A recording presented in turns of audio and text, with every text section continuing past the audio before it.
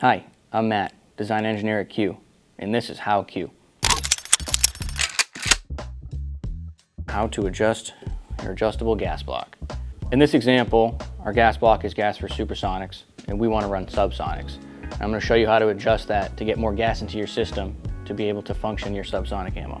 For tools, you're going to need a 3/32 Allen key and a 5/64 Allen key, your honey badger tool, your gas block jam nut, and a torque wrench. To start your gas block adjustment, you're going to take your 3/32 Allen key and you're going to turn loose this frontmost screw that you can see one revolution, just to break it free. One, good. Now I can get to my adjustment and I need my 5/64 Allen key. And it fits right through that first screw. And I know we want to open the gas, but I'm going to wind it closed first to confirm my setting. I'm going to go 1, 2. I'm at 2 here. So now I know that I'm at 2. I'm running supersonic. I want to run subsonic. So we're going to try 3. 3 turns open. It's probably going to give me enough function to run my subsonic. So walk it back out 3. So 1, 2, 3. Now I'm going to take my 3/32 Allen key and I'm going to tighten down that first screw that I initially untorqued. You want your outer screw, your jam screw, to be tight. We're going to go to 12 inch-pounds with this. Don't have a 12 inch-pound limiter right now, but I'm going to use my Allen key and just get her tight. Now my gas block setting is at 3. Now, I will say, you want to tighten this down every single time you're going to go and shoot. If you're not sure what setting you need to be at, and you're like, I'm just going to pop a few rounds to see if I lock back, see if I function, you should still tighten this down and then break it free. It takes 2 seconds, it costs none of your time, and you're not going to lose this screw.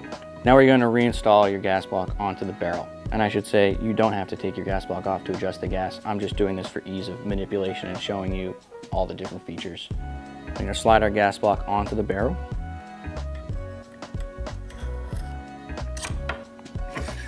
There's an index pin here that aligns your gas block rotationally to your barrel gas port. And you need to stop your gas block on this barrel shoulder here after the journal. Slide that on.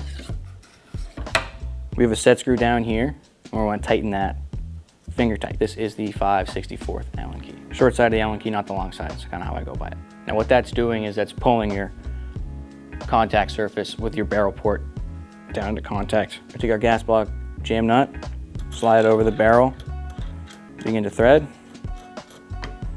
finger tight. I'm going to put 35 inch-pounds on it. Be mindful not to clip the front of your gas block or you might shear your pin. Now we have our assembled gas block and we're ready to test our subsonic round. If you don't function with your subsonic round, you can just readjust your gas block another half turn is what I like to do. I like to go in half turn increments. I know we did a full turn from 2 to 3, but we know we needed it.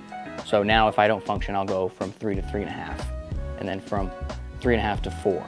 And then wide open is 4.5. Anything after 4.5 turns open, you're actually not getting any more adjustment. You're already past your porthole, so you're not gaining anything by walking out anymore. We do not recommend you adjust your gas block more than 4.5 turns open. That's how.